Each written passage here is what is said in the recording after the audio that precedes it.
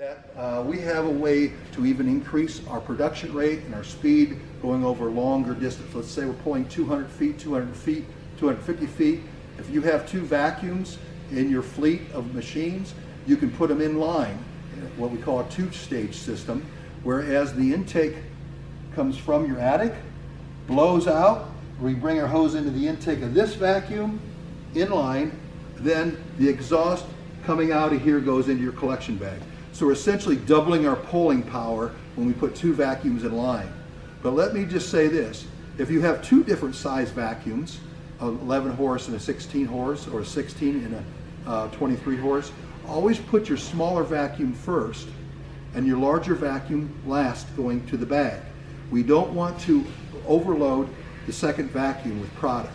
So we want to pull what we can from here and help it with this bigger vacuum so there's no bottleneck back here as it goes into the collection bed.